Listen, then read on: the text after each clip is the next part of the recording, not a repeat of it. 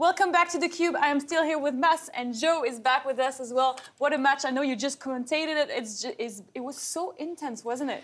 It really was, and it was pretty much how we expected it to be in terms of a lot of balls were going to be hit. Kasatkina was going to make the points long, and Swiatek herself is able to play those long rallies. But for me, it was just impressive to see Swiatek, just her consistency, not necessarily always making every ball or not missing a shot, but her consistent application of being there every single point. And I think that's what was a bit too much for Kasatkina today. Yeah, she had, it seemed to me, Mas, that she had that extra ability to hurt Daria in the end, even though they had really long points. And she just said it was just about putting that last ball over the net, but it seemed to me she was a little extra aggressive. She's a little bit extra aggressive. She's a little bit stronger. I bet you, if you ask them, her motivation is a little bit higher than Daria because she has the game. She's obviously won the French Open, but I think that, again, Iga Swiatek is so impressive that she's followed up with now the 8th time in the second week, I believe, after winning the French Open. I don't think necessarily winning. I think she just wants to improve her game, and she's working with the psychologist and on and so. For me, yeah, she's on her way. She's playing great. She can win the tournament for sure, but some inconsistencies on a hard court might not be her best surface, but she's doing all she can with what she has, and she's relentless in terms of being aggressive to me.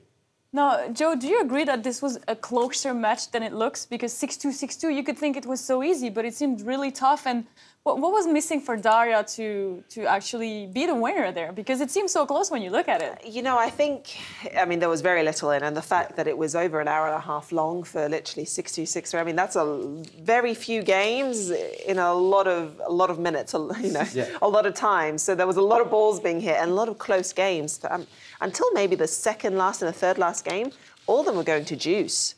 And so it was just long. But for me, I think it's just that consistency. I think what I said at the beginning, I think Kasatkina just wasn't as consistently there mentally and level-wise to be able to challenge Swiatek in the way that she's able to be there constantly.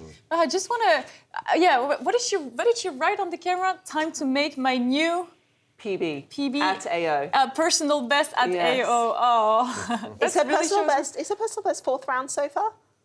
I think so. Yeah. Okay, that's my maybe. Yeah, it is. So she's looking. Well, it's already her personal best, but she wants to make it higher. It just shows her mentality out there. But she looked very anxious, Matt. Like it seemed like maybe because she felt that that match was way closer than the score said. But until the end, it seemed like a relief almost that she was never really in control, or that it could change anytime. I think that's what she talks about, that she's working on all the time. But I also think it has to do with every game being so close and every point being fought properly, but Kasatkina is not giving. So I think there's a certain stress level in there. Obviously, it's stressful to play a big hitter, but you also know you're going to get some free points. With Kasatkina, if you find the key, you're going to be able to open the door, but you got to find it and you got to keep searching for it. And I think that's stressful. At the same time, if I was her coach, the new coach, I kind of like that. I kind of like that she cares that much, that she's anxious in a match when she's winning 6-2, 6-3. Okay, this girl's got something that I really want to work and help her, and I think she can go all the way.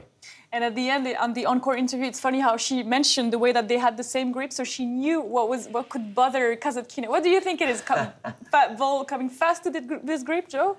You had also a pretty Western grip, not as much. No, I had a similar, so I wasn't that far around. I think them two are a bit further around. But they both know they can hit heavy balls. They can, and they can also, I mean, the fact that they hit heavy balls, know that the heavy balls are going to come to them as well. So it is funny that she has that awareness again on how her opponent plays. Yeah. Babsi is going to interview her as she walks off the court. Coming to you, Babsi.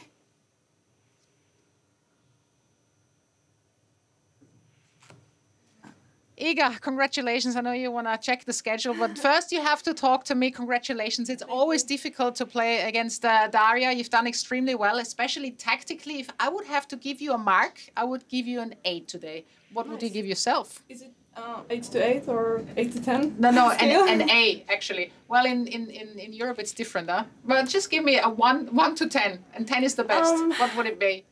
I would say, 8 is a good grade, actually. You know, it was pretty hard because she was running to every ball, and I know that she can play great topspin, so for sure she's a great defense player. But I wanted to push her, you know, and attack as much balls as possible, because you know if I'm gonna put pressure on her, she's gonna start making mistakes. So I didn't want to make the same mistakes as I did last year when I lost against her. So you played unbelievable, aggressive with your footwork, but in your shots as well. When are we going to see Iga a little bit more often at the net? Ooh, probably when I'm gonna start put volleys in, you know, because for now it's pretty shaky. But yeah, we're practicing that, you know. Actually, with volleys, it's never a good time to practice them because you have other stuff, you know, on a baseline to work on. But step by step, I think I just need like I don't know, a few more months because we're putting more and more volleys to every practice, but we're basically focusing on serve and returns because this is where you get most points. But for sure, this is part of the game I want to improve. Okay, I'll give you a few more months and then we'll check back on that, okay? Fourth round at the Australian Open, and you wrote it on the camera. I think you want more now, huh? Well, One step further, or a few steps further, I should say. 3 steps, maybe. Yeah, I mean, that's my personal best here. So for sure, going to quarterfinal is gonna be great. You know, I'm not really thinking about rankings, so it doesn't really matter that I saved points from last year. I'm just really pumped up to play and really fresh because it's the beginning of the season. So I just wanna go forward and push. Before I let you go, we're not talking about tennis. Last question: are you really reading Gone with the Wind? I did last year. Oh, you did last year, not this year. It was. Yeah, I mean, people were talking about it because I cried for like 30 minutes when I finished it. Now I'm watching some sensation books, and I'm trying to catch up with Marvel movies. So okay, yeah, something different now. Good luck with that as well. You're looking very strong, and I'll catch you soon. Thank you. Thank you very much. I love it. She's so intense and a perfectionist as well, and her answers, man. Like... Love it. I love it. But I mean, she's really, again, and we talk about it so much. She's enjoying herself on tour, and there's so much more to it than playing matches and winning matches. And although I do question her on, I don't really worry about ranking points. I'm not trying to defend what I did last year. Well, I guess you are, because you just mentioned it, Iga. But you have to, right? You have to. You know what you did the last year. So ranking points, they are very important.